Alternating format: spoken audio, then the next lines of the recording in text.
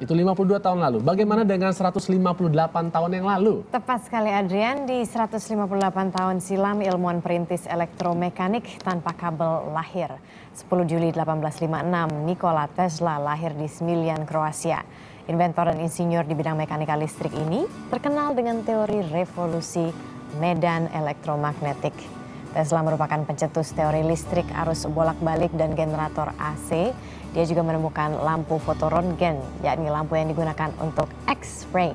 Tahun 1895, Nikola Tesla bekerja sama dengan George Westinghouse membangun pembangkit listrik tenaga air pertama di dunia yang memanfaatkan air terjun Niagara.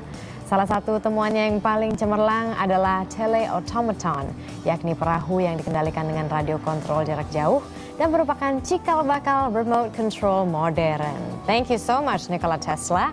Sekarang ada remote control, bahkan sekarang ada app di mana telepon genggam kita itu bisa menjadi remote control. Oh iya, untuk AC, untuk benar-benar. Jadi satu.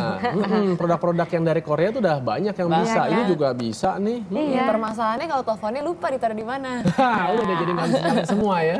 Iya, kalau kita pergi aja jalan-jalan. Kemana kita?